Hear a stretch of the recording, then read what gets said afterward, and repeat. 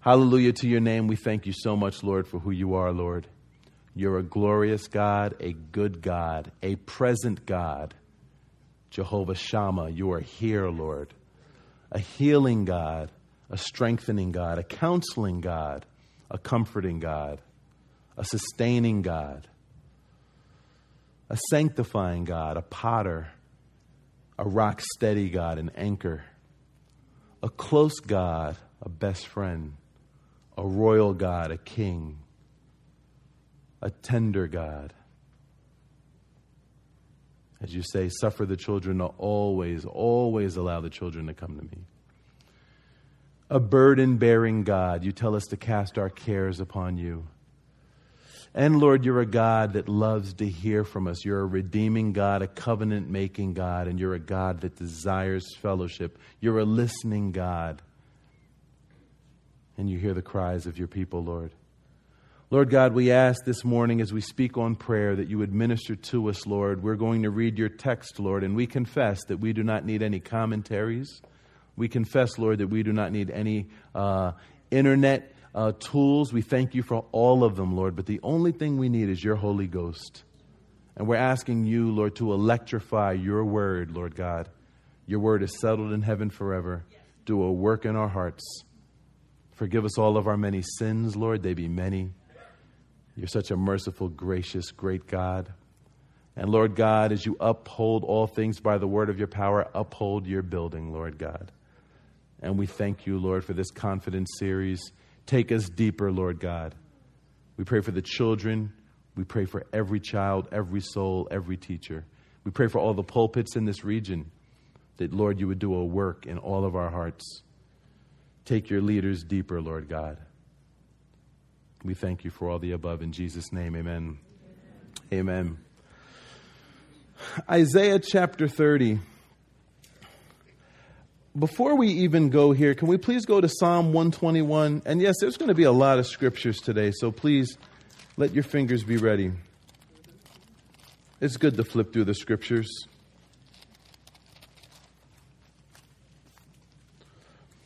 Psalm 121.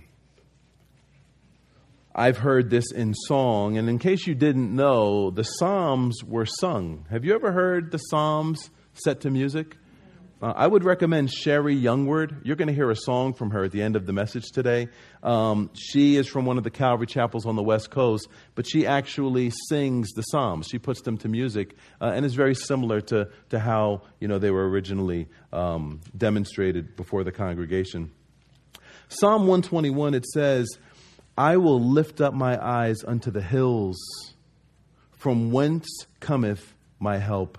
And you have to understand that Jerusalem and the temple and the Shekinah glory of God dwelt high upon the mountain. So when they talked about, I will look up to the hills, they weren't just talking about any of the mountain ranges in Israel. They were talking about being down in the region of Jericho and looking up to the hills where the mountain is actually so high, where the clouds cover it and you don't even see the city. They're talking about looking up to where the Lord sits upon his earthly throne, upon the Ark of the Covenant. I will look and lift up my eyes to those hills, from whence cometh my help. My help comes from the Lord, which made heaven and earth. Hallelujah. He will not suffer your foot to be moved. He that keeps you will not slumber. There are times when we feel we're moving. We understand our frailty, but the word is here to remind us that he will not suffer our foot to be moved. He that keeps thee will not slumber. He's always got his eye upon us. Behold, he that keeps Israel will neither slumber nor sleep. The Lord is your keeper. The Lord is your shade upon your right hand. The sun will not smite you by day. Whatever that trial is that waits for you in the day, the Lord says the sun will not smite you. And it says, nor the moon by night. Whatever there is, the concerns and the fears by night. The Lord will preserve you from all evil. He will preserve your soul. The Lord will preserve your going out and your coming in from this time forth and even forevermore. Let's go to Isaiah chapter 30. Israel sang those songs. We sing those songs. Israel knew the doctrine of God's nearness. They knew the doctrine of God's gentleness. They knew the doctrine of God's closeness, of His faithfulness, the doctrine of the Lord who will never leave you or forsake you, the doctrine of God as a covenant keeper. And it says when He could swear by nothing greater. Growing up, all of us have sworn by something, tried to make somebody swear by something, or listen to other people swear by something, right? So what'd you swear by when you were growing up? You know, people want to get all serious, so they swear by some relative, that's, who from wherever, or they swear by this or they swear by that, right? It says that when the Lord made His covenant, He was looking around for what He could swear by. And because He found nothing adequate enough to swear by, could He swear by the holy city of Jerusalem? Could He swear by the very Ark of the Covenant itself? Because He could find nothing adequate to swear by, when He made a covenant, Hebrews 6 says, when He could find nothing greater, He swore by Himself. What does it mean that when He found nothing great enough to swear by, He said, I swear by my own character. I put my character on the line. If I break or I fail in any way, I'm no longer God. I put all of who I am on the line. Israel knew all of this. But like us, with hearts that are rebellious, with hearts that are so good at remembering the things we need to forget, we're so good at remembering every offense and every detail and every part of it. The Bible says we need to forget that. But the things we need to remember, that's what we forget. So we're remembering things we need to forget, and we're forgetting what we need to remember, all of us being of the same cut. Israel, knowing all of who God is. Isaiah chapter 30. A little lack of devotional life here, or maybe you're maintaining your devotional life, but it's just become very routine and mechanical. And like last week we talked about, you've been leaving your heart out of your devotion for a long time. Remember we said that King David, does it say in the Bible that he stopped reading his Bible when he fell into adultery with Bathsheba? Does it say that anywhere? No. We can infer that he did, though. We can infer something was going wrong. Perhaps he was still reading his Bible, but he wasn't bringing his heart to it. And then when David repents, he says in Psalm 51, the sacrifices of God are a broken spirit. He came back to remembering, wait a minute, Lord. Yeah, I was doing all the right things before I got caught in adultery. I was in all the right places. I was giving out all the right doctrine, but I was forgetting something, that there's a sacrifice I'm to be bringing to the table. When I come to my Bible, when I come to your presence, I'm to be bringing something. It's not just about me coming any old way and what you got for me, God, and I'm just looking to take. This is a relationship. He said, Psalm 51:17, there's a sacrifice God requires. 1, He wants truth in the inward parts. 2, He requires a broken spirit. I bring Him brokenness. I come to Him and I bring Him, Lord, here I am. Praise your name. My life is yours. Speak, Lord, for your servant heareth. I surrender to you right now. That's what we bring.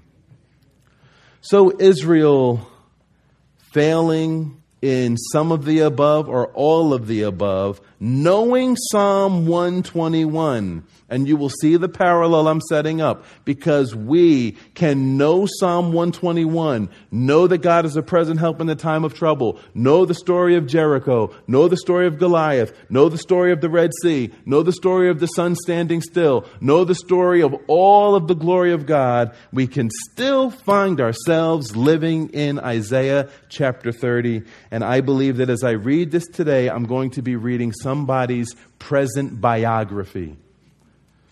Someone's going to have their biography read. Now, be comforted in knowing that all of us, if our lives were written out from the spiritual point, this would be a page in all of our biographies.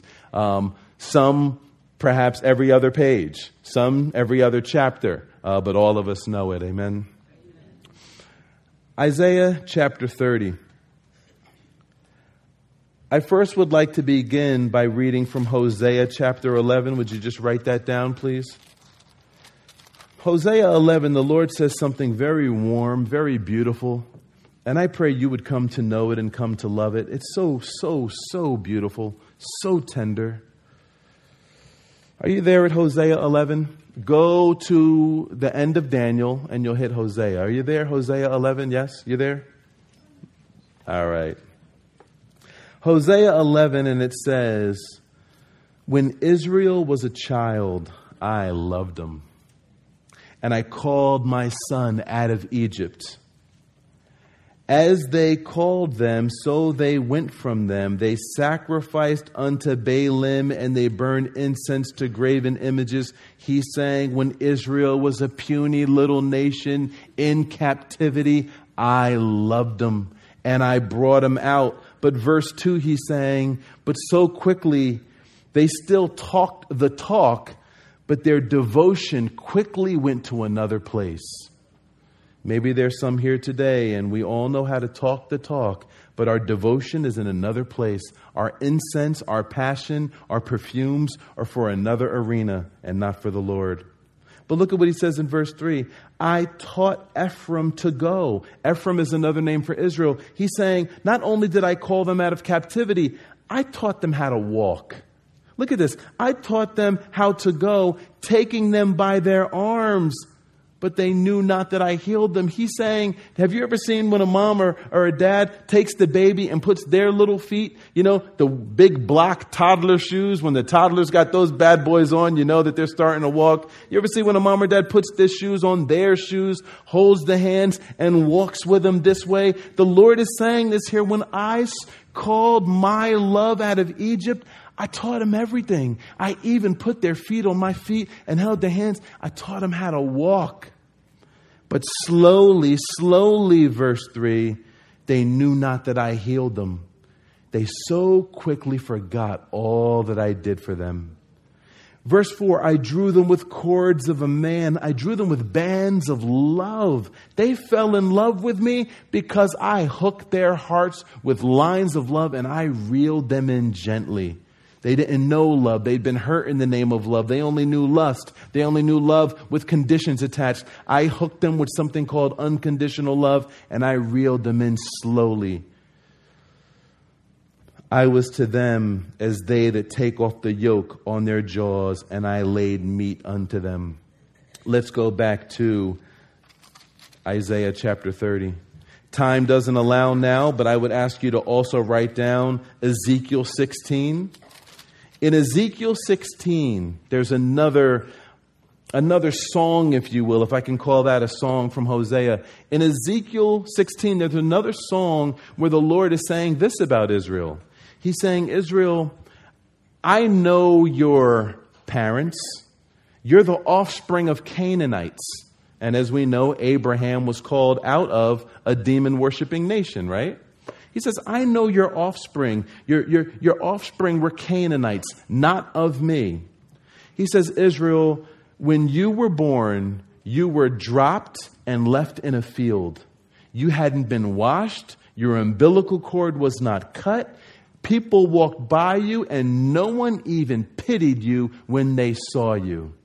What a picture of us before we found the Lord. And as life just began to unravel for us, and slowly friends began to distance themselves, or relatives distanced themselves, and people began to treat you with a long-handled spoon, because really what was going on was spiritual, and they had no idea how to deal with it, nor did they have the Spirit of Christ to even give Christ-like compassion. So you began to feel very alone and isolated, when it was really just leading to the Lord coming and taking you in. But how about us when we were just out in the field?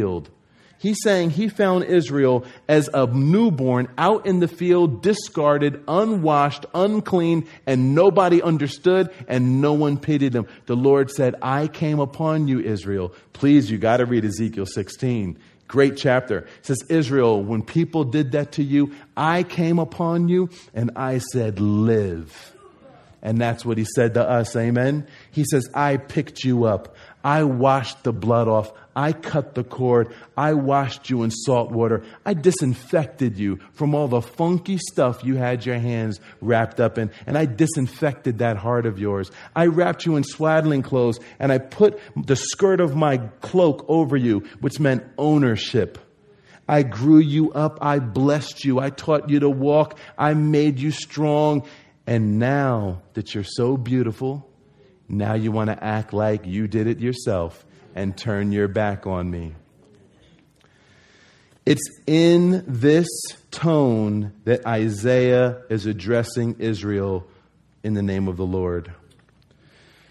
Chapter 30, woe to the rebellious children, saith the Lord, that take counsel, but not from me.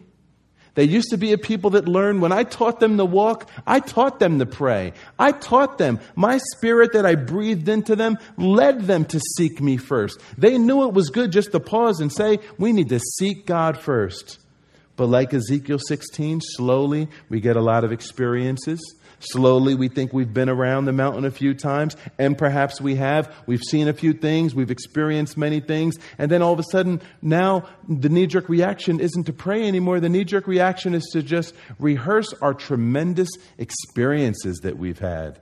So now we're seeking counsel, but not from the Lord anymore. The Lord calls that rebellion.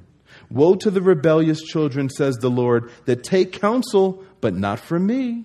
They cover themselves with a covering. Everyone wants a covering. Everyone wants a type of a covering. Even if it's as much as someone saying, hey, I'm going and I'm driving through this particular area. You know what I mean? I'm kind of lost right now. I'll call you when I come out. Or, hey, I'm going in here. Or traveling nurses. They'll say, I'm going into a building. I'll call you when I come out. Everyone in every way likes a covering, right? We all desire. I can go on and on with the examples. What he's saying here to Israel is, you want a covering.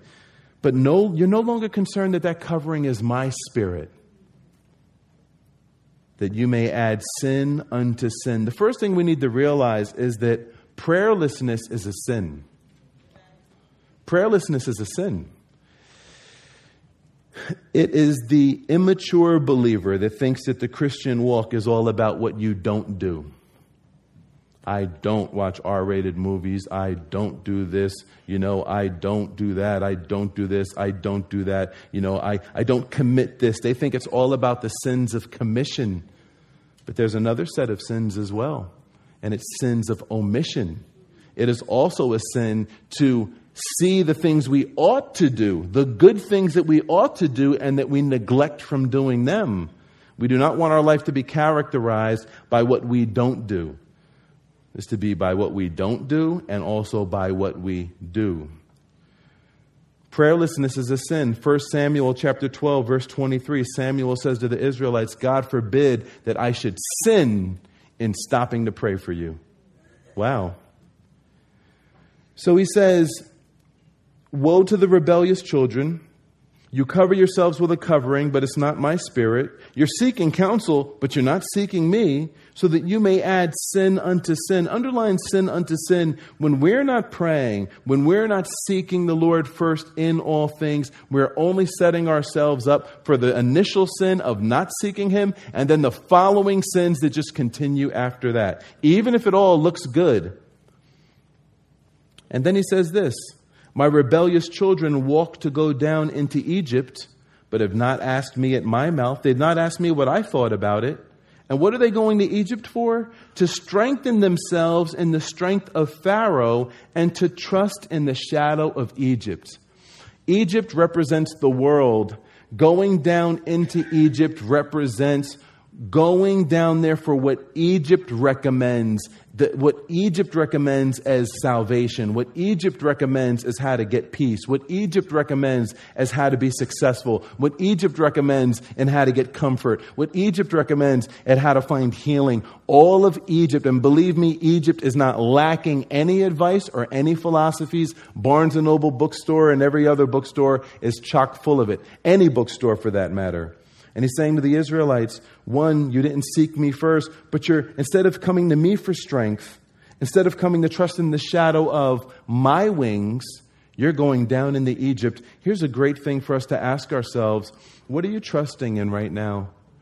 What are you trusting in right now? There was an Israelite king that God rebuked him because he trusted in the doctors and didn't trust in God. What are you trusting in right now? It doesn't necessarily have to be some thing like, oh, yeah, I'm trusting in casinos. It doesn't have to be something as, oh, casino or the bar. You know what I mean? What are you trusting in right now? What of Egypt's philosophy?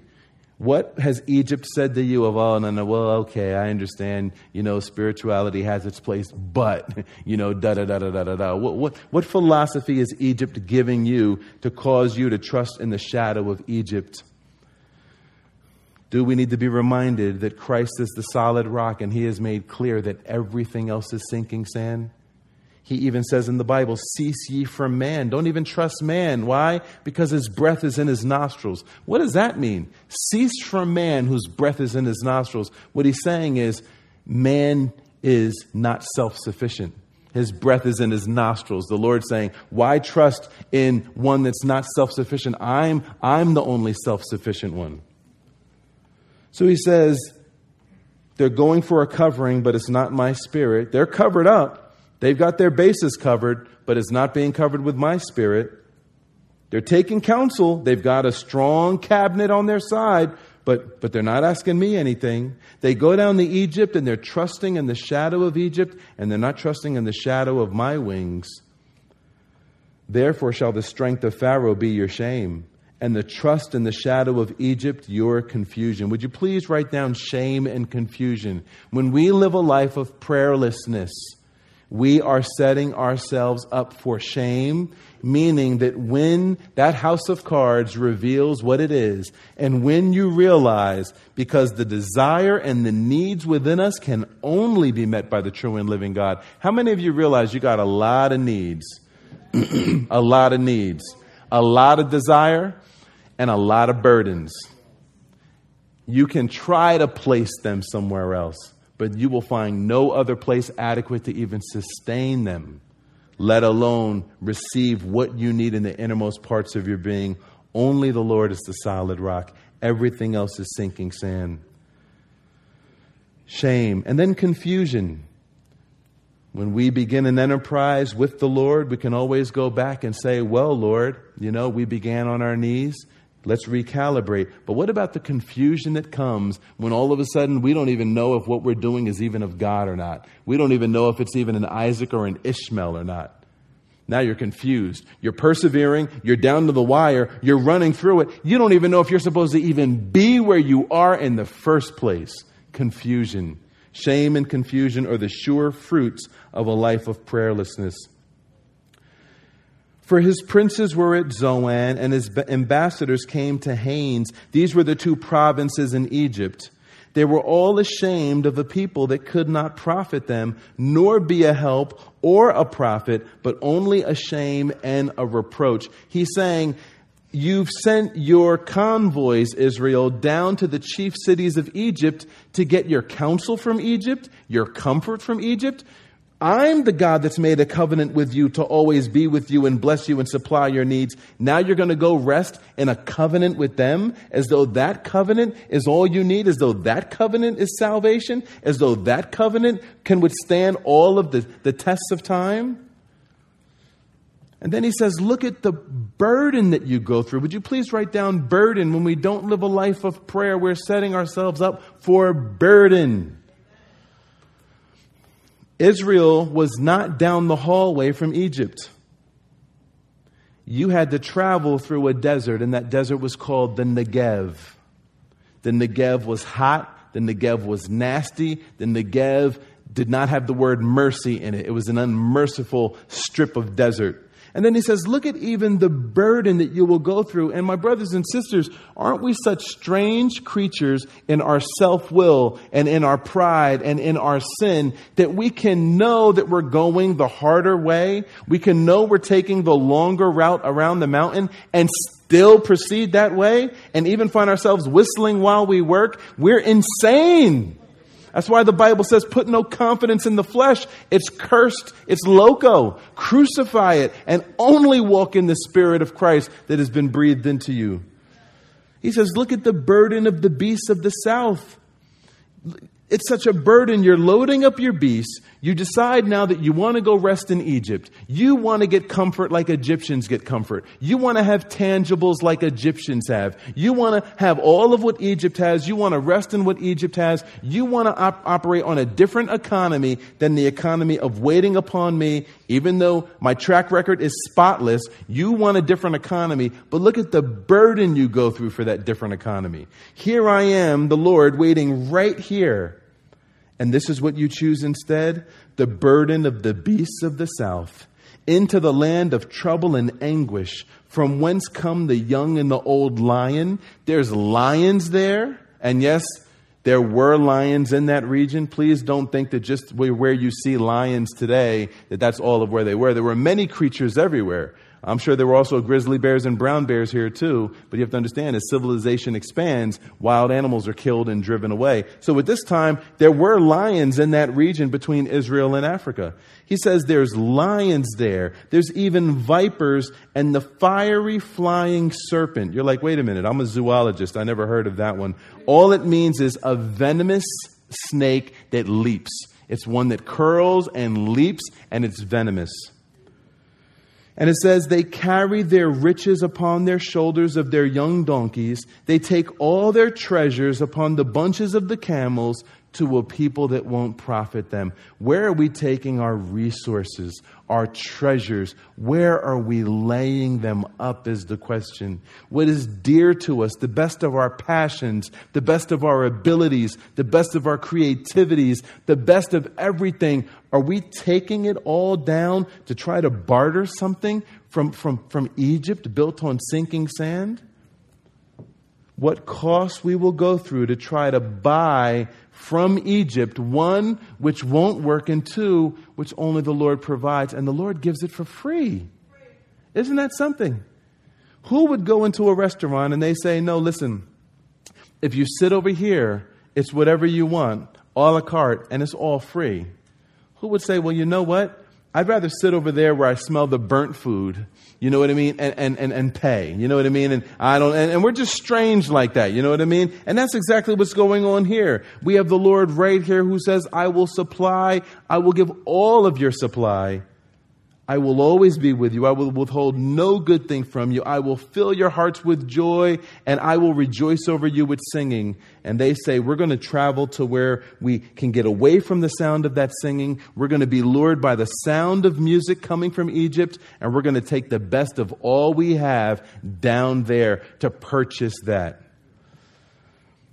Verse 7, for the Egyptians will help in vain and to no purpose. Therefore have I cried concerning this. And God cries.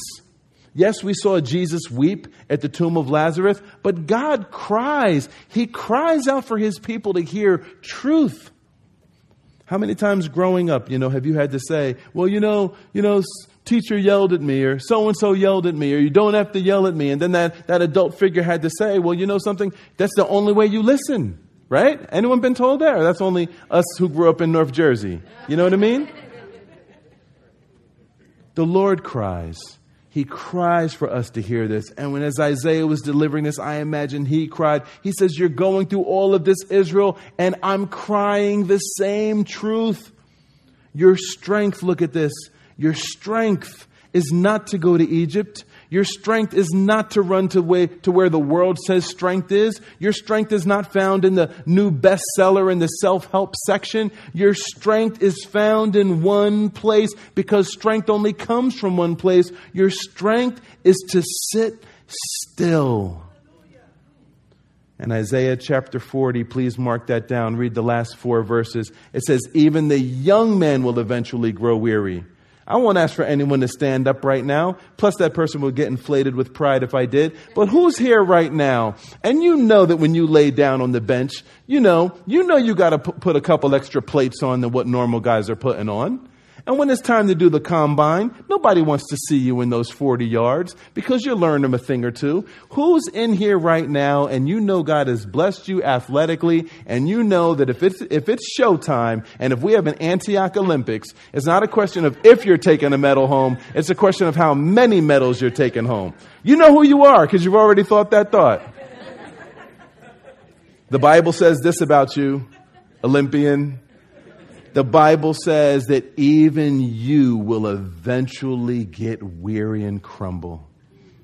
Even the epitome, even the working definition of strength will eventually crumble. But those that wait upon the Lord, those that wait upon the Lord. What does it mean to wait? It means to wait. What does it feel like when you wait? Well, the Hebrew word there is a word that says your insides are twisting. Because you see, when I'm sitting down and I'm waiting on God, my flesh is going haywire. You know, it's like, okay, you know, who texts me? Well, all right, no one texts me. All right, well, I need to turn this off anyway. Whew, all right, well, oh man, that Pico bill, and all right, you know, all right, Lord, here I am, you know, and you're battling all that. Sometimes it takes like 10 minutes just for your heart to settle. Sometimes I need to go into the woods for a walk, and when I go for that walk, I literally feel like a fugitive fleeing the busyness of this life. I feel like I need to just disappear like a fugitive. Some days it's walking and it's just like, okay, you know, another walk, you know, routine walk. Then some days it's like, okay, I'll be right back. And you're walking and it's the same calm walk, but in your mind you're like, I literally feel like I am escaping, you know, the matrix of busyness. But it says when you wait upon the Lord, maybe for you it's early in the morning, with a nice warm cup of tea or maybe just some good tap water, you know, and you're sitting in front of God's word and you're just waiting for him to speak to you. But it says those that wait upon the Lord will renew their strength. The Hebrew word for renew is when you take something inferior and replace it with something superior. So I come to the Lord with just dental floss already fraying, and it says he gives me back rope. I come to the Lord with rope. He gives me back shark rope. I come to the Lord with shark rope. He gives me back a steel cable. It says when you wait on God, he will renew your strength. You will run and not grow weary. You will walk and not be faint. You will mount up with wings as eagles. One thing about eagles are the only birds that can fly so high that they can soar above a storm. And the Lord is saying that he can give us. Egypt can't give us that.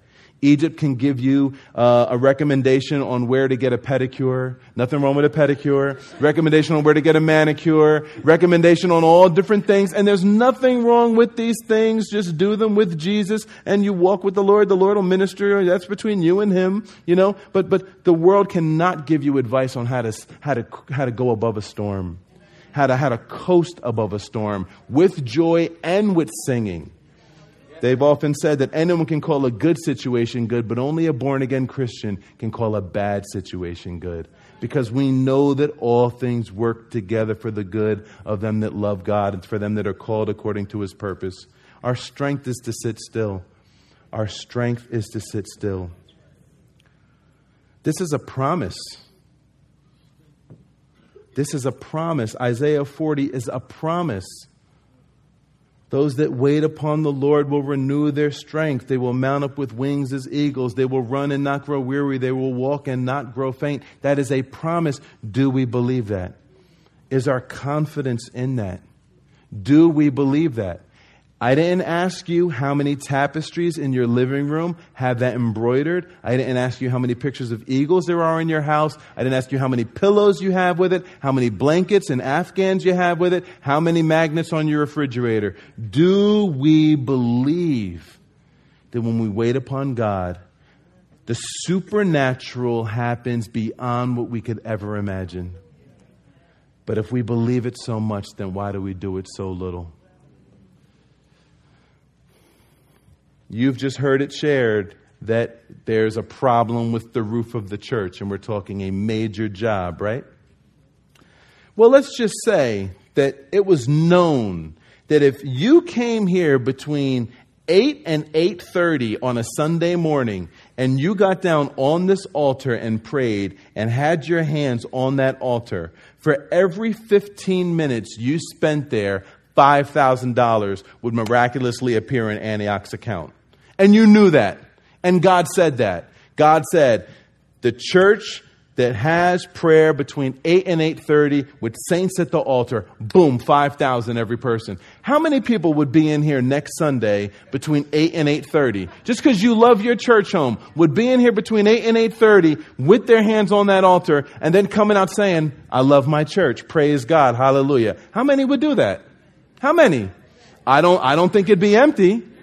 But can I tell you something? If my Bible is speaking and if I'm getting this thing correctly, the Lord says that when we pray, He will do exceeding abundantly above all we ask or think.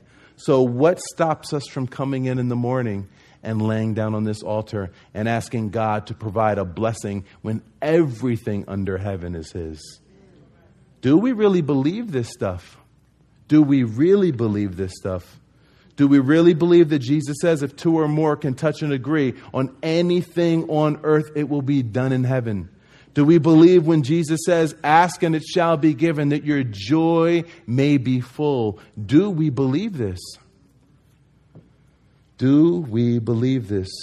Verse 8, now go, write it before them in a table, note it in a book. Well, obviously we're reading the book of Isaiah, so Isaiah obeyed that, right? So write it so that it can be for the time to come forever and ever. The Lord says, Isaiah, write this down so believers can read it for millennia to come.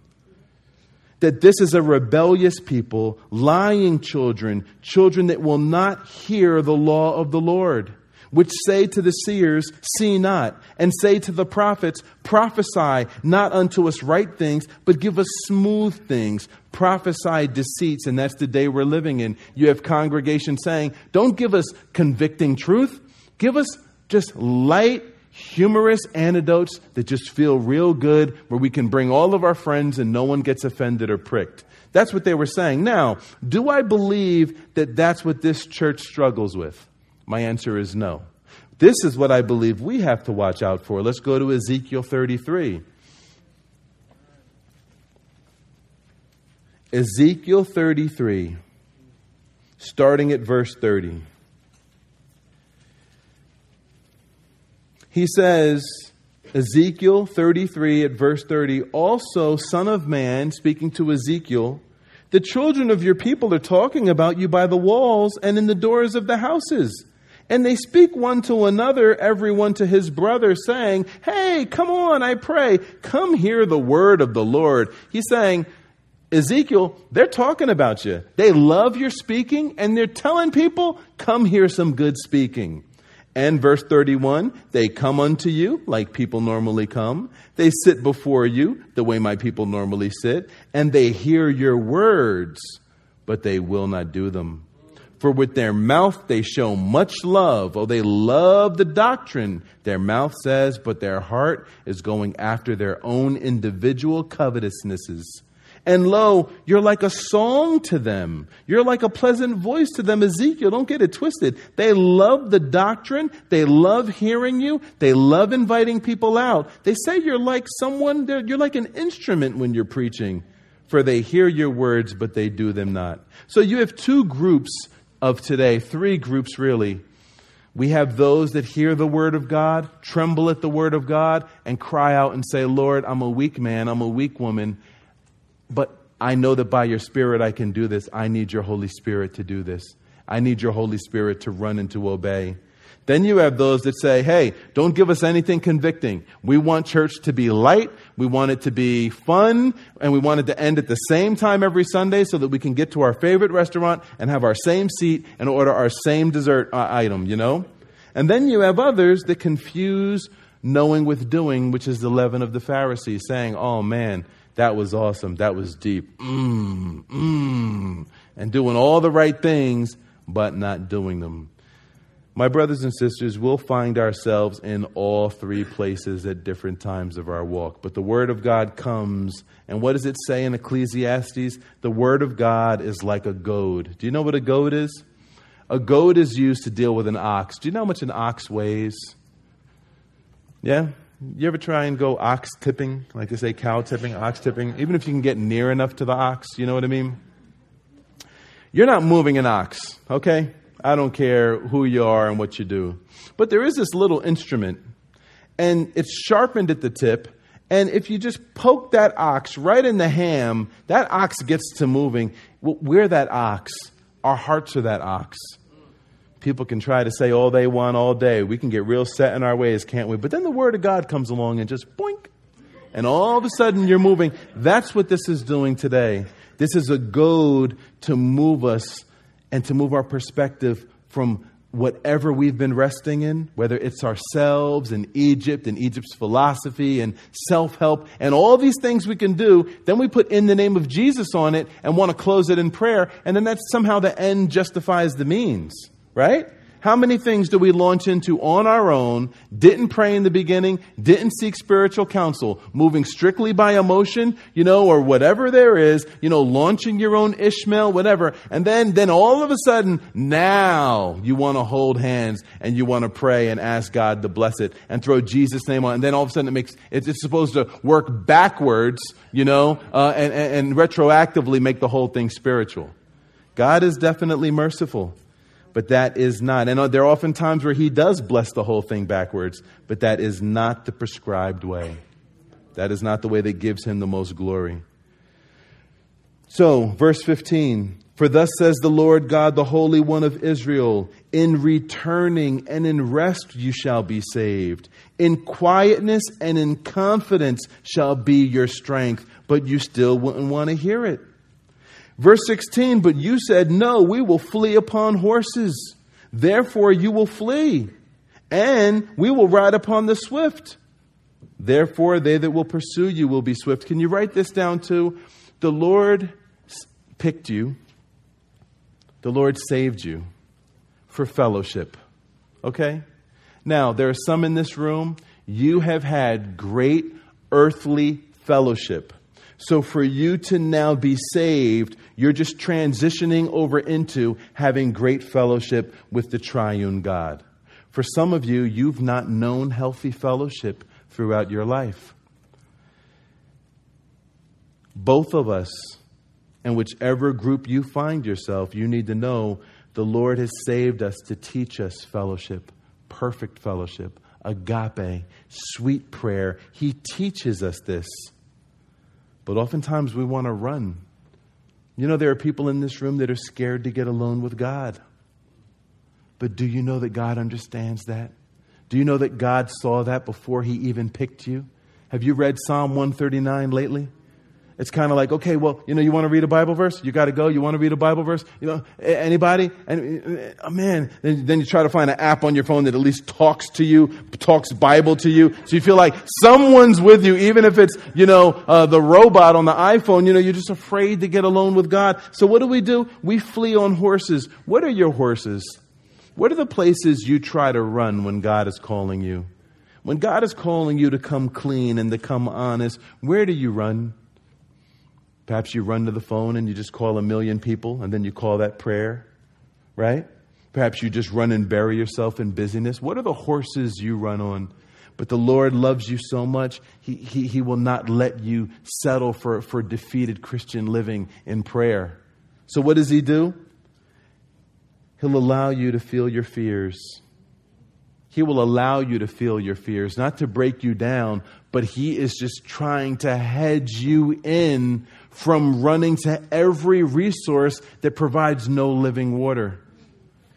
He says, so 1,000 will flee at the rebuke of one. One thing that we find when we are not living in prayer is we will be plagued with fears. And this day definitely has enough of them, doesn't it? Plagued with fears. 1,000 will flee at the rebuke of one. At the rebuke of 5 will you flee till you be left as a beacon upon the top of a mountain, as an ensign on a hill. And look at this. I love this. So we hear this message today. And some of you are sitting here and you're saying, well, you know what? I've been living Isaiah 30 so long. I don't even know where God is when it comes to intimacy anymore. This is where He is. Look at verse 18. Therefore will the Lord wait. Where is He? He's right there. Someone's always said, if you feel far from God, it's not God that walked away. It's you that walked away. He will wait. And wait what? That He may be gracious unto you and therefore will he be exalted, that he may have mercy upon you. For the Lord God is a God of judgment. Blessed are they that wait for him. Do you remember when Moses, an ex-murderer, really believed that he had received grace? Because the Lord said to him, you found grace in my sight. Things change when we really believe that we're the recipients of grace. Do you truly believe that you've received grace? Yes, you know that you're saved from hell. You know that you're going to heaven. Do you believe that you've received grace? And not only grace, but the kind of grace the Bible talks about is John chapter 1 grace. It's grace that's always knocked out the box by the next wave of grace, which is always knocked out the box by the next wave of grace. That's what it means in John chapter 1 when it says, of his fullness we've all received, and grace for grace. It's grace. Just when you thought grace was amazing, in comes a new supply of grace with, Bigfoot tires and just rides right on top of that truck of grace and crunches it. Bigger grace. Then here comes a bigger truck with Bigfoot tires as big as a building, crunching that one with a trailer load of grace. Grace upon grace. Do you really believe that you've received grace? There be many that don't want to pray, don't want to ask the Lord. And, you get all legalistic because you really don't believe the grace that there is for you. Do you really believe in that grace? Moses was told, you found grace in my sight. So what did this ex-murderer do? This man had blood on his hands and he buried the body. It's not like he killed the man and then ran, and turned himself in. Killed the man, buried the body. He's an ex-murderer, spent 40 years in exile. The Lord said, you found grace in my sight. Know what? He decided he was going to believe it. Would you write this down? What happens when we decide we're going to believe that we're the recipients of grace? As I was sharing last week with someone, how many miracles have we missed because we just doubted that God was good? There was an open door to pray for a miracle, an open door to pray for a blessing, an open door to walk through, and we hesitated because we held back and we didn't say it with our mouth, but our hesitation said 1,000 words. We did not really believe, we're not fully persuaded that God is as good as he says he is. Think of how many blessings we've missed because we have failed to believe that God is good. Well, I tell you what, Moses decided he was going to believe God. And maybe there's some here today, and not maybe, there's some here today. You need to make up your mind to believe God, that he's good and that he's gracious. And you will find how much your vocabulary will change in your prayer closet when you really believe it. As opposed to praying the kind of prayers we've talked about, which are doubting Thomas prayers, and then we throw a thy will be done on the end to really kind of try to spiritualize the fact that we were double-minded through that entire prayer. Will he do it? Will he not? Is he good? I don't know. Does he love me? I don't know.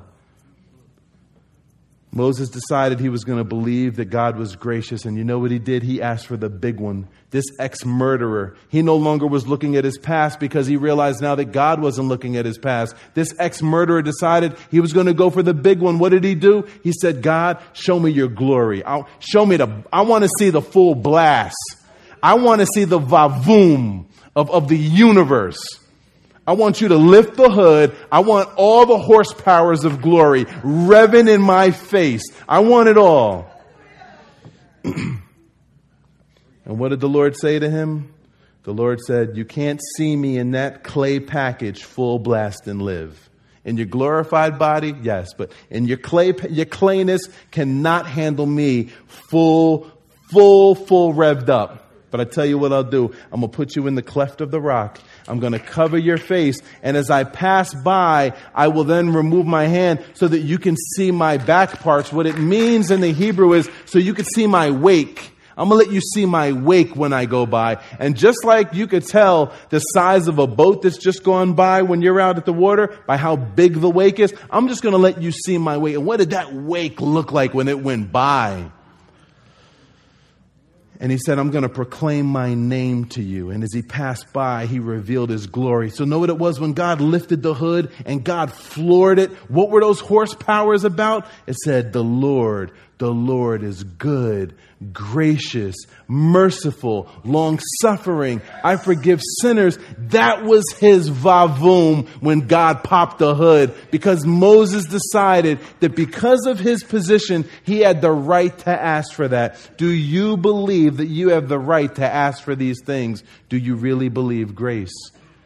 And verse 18 says the Lord will wait that he may be gracious to you. Oh yeah, you're running this way and you don't want to seek him and you're running tired. And Egypt, that trip to Egypt is sure taking a toll on your body. It's sure taking a toll on your finances. Where's God? He's waiting.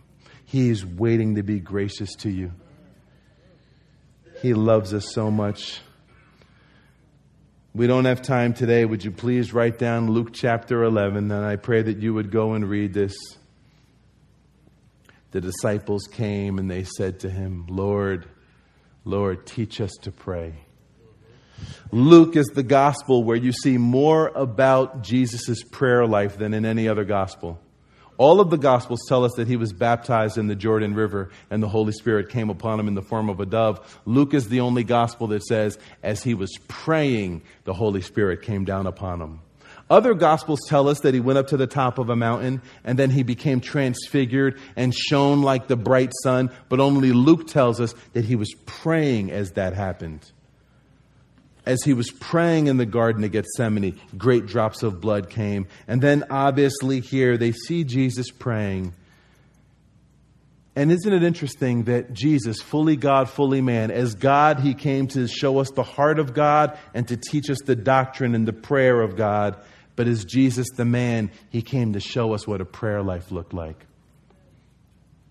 During times of popularity, when people wanted to swarm him and get around, he ran and he prayed. Times when they wanted to exalt him and it wasn't the right way and people's hearts weren't right, he ran away and prayed. He arose up a great while before day and he prayed.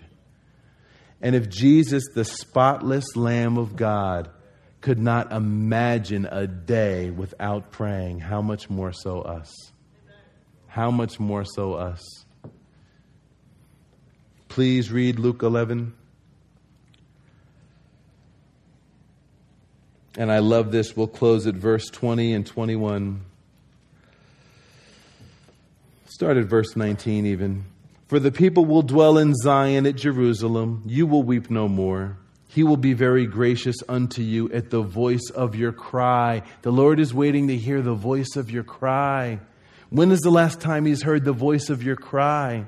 Not a Pharisaical prayer when you're busy praying and thanking God that you're not like other people, and a prayer where you're basically honking your own horn. Not a prayer like the Pharisees where you're praying large, eloquent prayers so people could say how spiritual you are.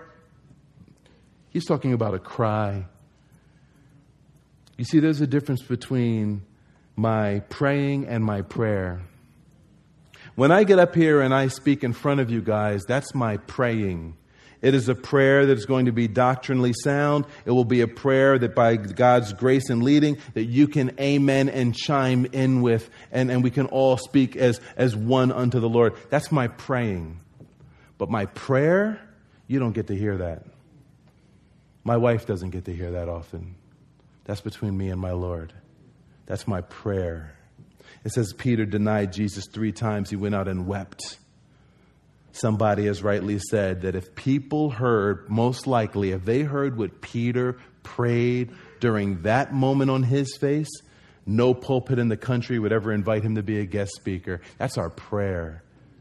That's when the deepest part of us cries out to the deepest part of him. That's when we really unload and we release all the toxic chambers and we go straight to our healer and the lover of our soul, and we rejoice in the blood of Christ, and we just slowly just know that living water is entering into places that we had cut off, and we're being made yet more and more into his image and likeness, and you truly feel yourself mounting up with strength, and you truly feel your wings mounting up like those of an eagle. It says the Lord will wait for you to cry. Don't get too busy to cry.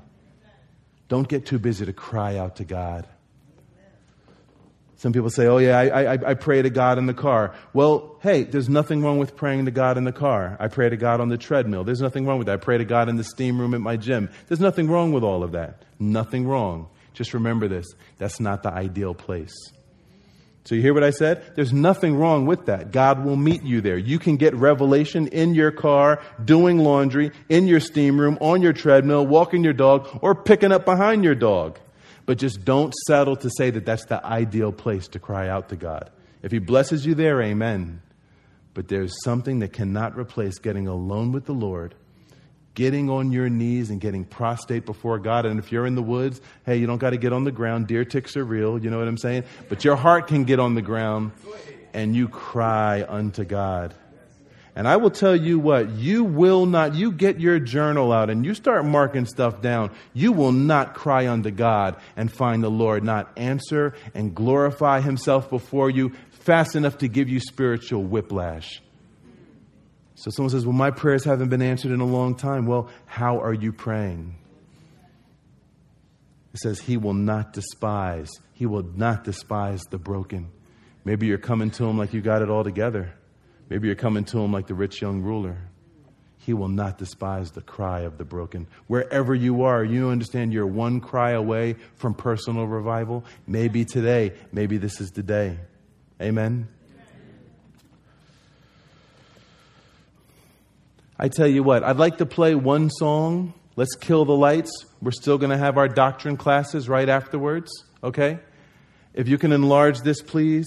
Let's take some time right now. Please hold on. And brothers, please make sure the volume is good. Can we get these lights on the side? As this song plays, my brothers and sisters, let's just do what the Lord is waiting for us to do. I love that. He says, I'll wait. He'll wait. I'll wait so I can be gracious. Amen? You click it for it to go off. Hold on. Okay, and lastly, hold on 1 second, please. I think, is it this guy? The lights up here? Maybe it's this. Don't mind us playing musical lights. There it is. My brothers and sisters, let's take some time now and let's adore our God. Amen? Amen.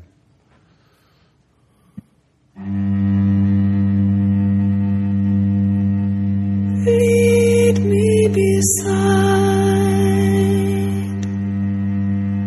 the water so still.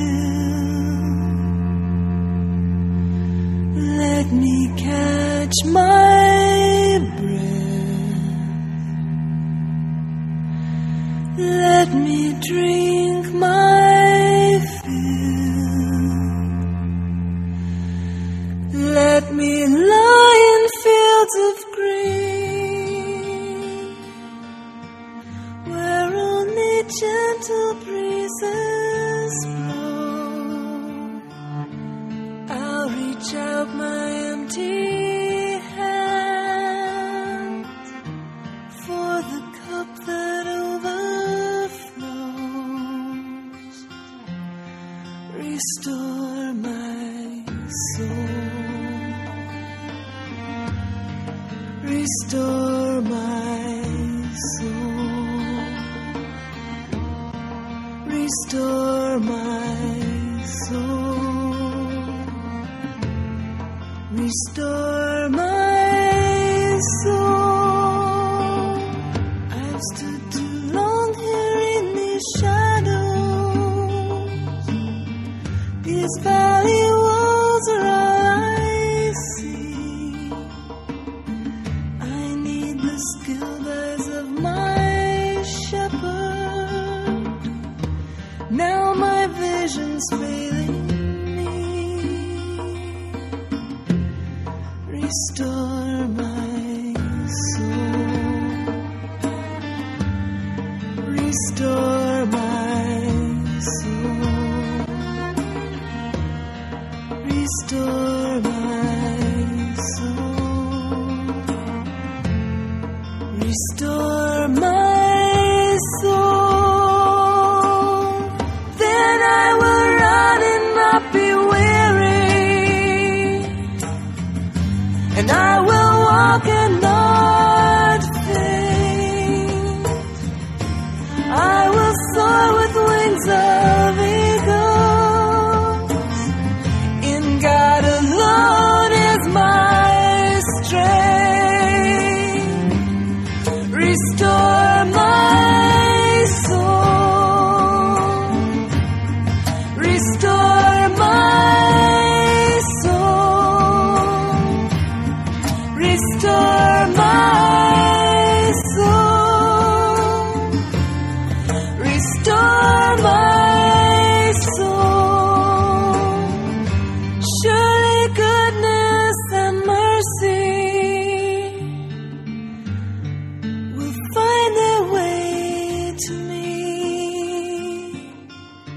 and I will live with them forever, and I will have no more need. The Lord is my shepherd. He is my God, and I will live with him forever. I shall not want.